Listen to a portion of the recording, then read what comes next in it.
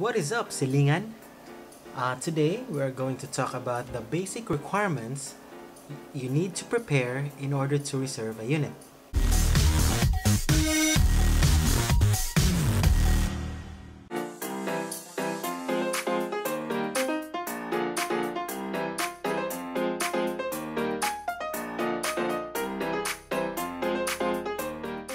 Once you have decided to get a property, a condo or a house and lot, you will have to sign a buyer's info sheet. Ibibigay yon ng mga developers, care of the sellers or directly to you. Okay? And then you have to prepare your TIN, your tax identification number, kasi very important na yun ngayon. BIR has to know that you have properties na. Next is 2 valid IDs. Ikaw tsaka yung spouse mo dapat meron. Or your co-borrower. If for example kulang yung sweldo mo, you can get a co-borrower, co-buyer na maging kasama sa contract para kayong dalawa ang magbabayad. And then eventually you'll get approved by the bank. Needed kasi yun ng mga banks and Pag-ibig para ma-approve ka kasi kailangan nilang malaman na capable ka to pay. So you have to have a co-borrower.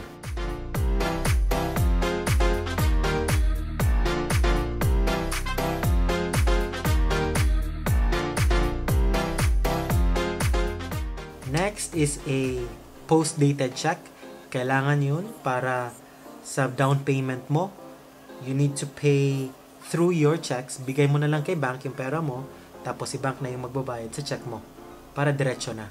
No need ka nang magpunta sa office to pay physically in cash.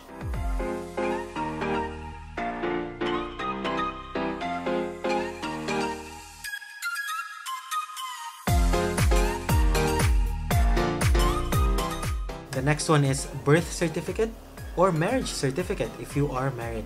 If dalawa kayo na single, na co-buyers or co-borrowers, for example, boyfriend and girlfriend, birth certificate muna.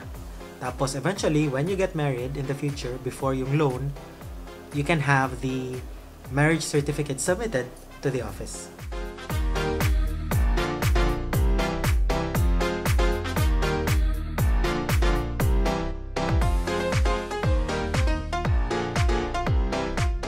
Next is proof of income. So ito yun.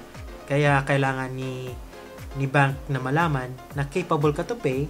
So they need to see your proof of income.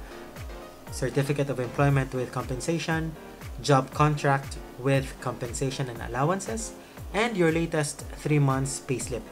So i-assess ka ng developers during the reservation if capable ka to pay during the amortization portion, loan part. Okay? Kasi if hindi nila ma-assess yun, for example, minimum gross monthly salary kailangan ng isang project is say 40,000, tapos sweldo mo is only 20,000, tapos in-approve ka ng developer, during that time of loan, hahabulin ka nila. Habulin ka ng developer, hahabulin ka ng bank na kulang yung sweldo mo. So, right at the get-go, it is very much convenient, for convenience sake, na may co-borrower ka, co-buyer, or at least yung salary mo tumpak sa minimum gross monthly income na kailangan ng isang project.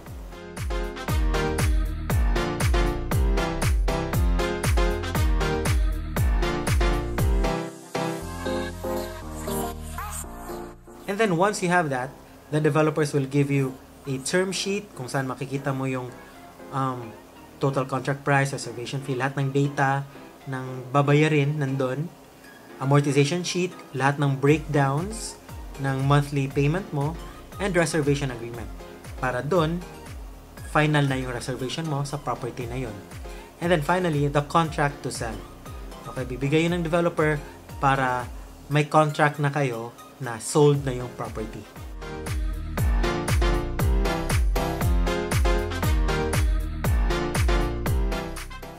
Okay?